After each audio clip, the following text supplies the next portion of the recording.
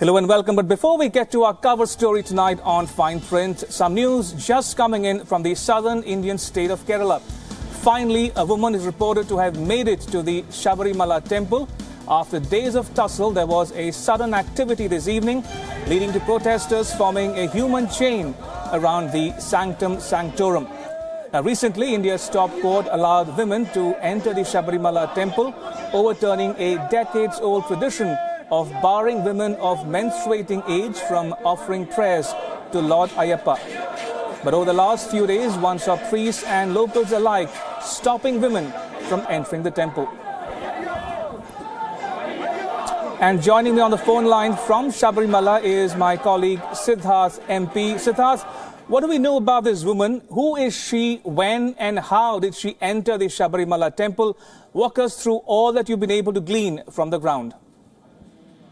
It all started about 25 to 30 minutes back, and then there was this huge spurt in activity around the Sabarimala temple. It was just going on like any other routine day, but that's when there was a spurt in activity, and there was a loud chanting of Ayyappa's name, and they were singing praise of Lord Ayyappa. And the devotees gathered around the sanctum, and they also gathered around the areas that are near the sanctum, in the vicinity of the sanctum.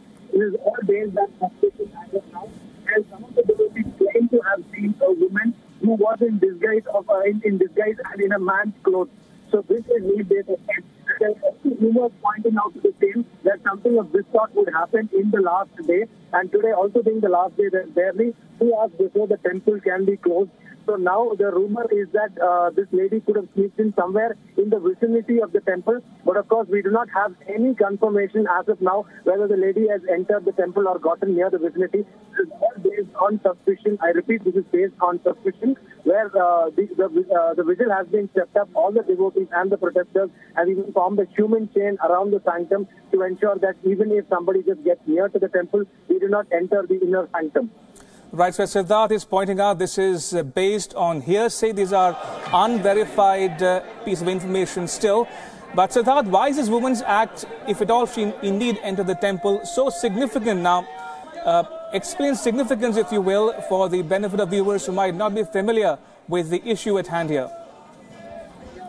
Well, basically, since the Supreme Court order came out, there's been strong opposition against this new order that has been prevalent around Kerala. The people of Kerala were not willing to accept this.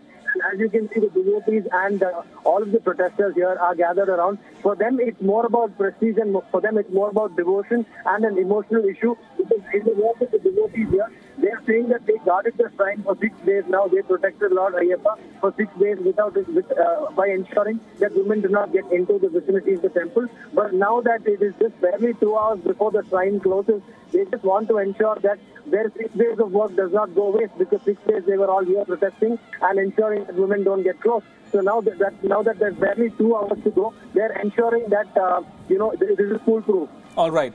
That was my colleague Siddharth MP joining me on the phone line from Sabarimala, saying that there are reports that a woman may have entered the Sabarimala temple in defiance of the priests and locals alike. Remember, the Supreme Court had allowed women to enter the temple.